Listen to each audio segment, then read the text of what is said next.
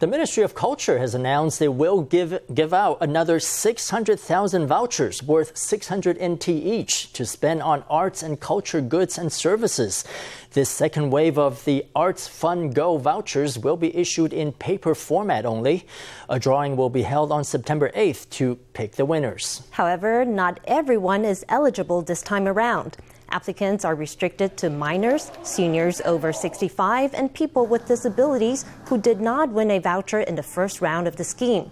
Application will run from August 31st to September 6th. To apply, take your national health insurance card to one of the 4 main convenience store chains between 9 a.m. and 9 p.m. or register online with a card reader.